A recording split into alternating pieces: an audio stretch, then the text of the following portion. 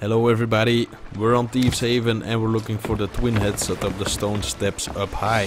So we're on the west side of the island because for me personally it's easy to access the top and the bottom of the island from this side. So we're gonna follow the path all the way up.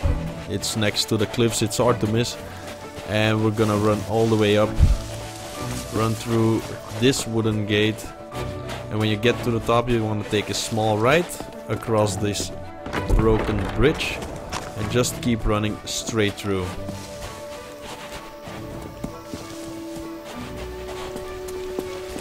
Then eventually you will see a waterfall.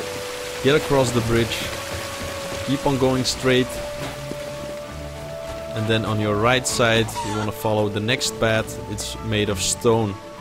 And then you will eventually see these two heads, and those are the twin heads that you need. So thanks for watching and good luck. See ya!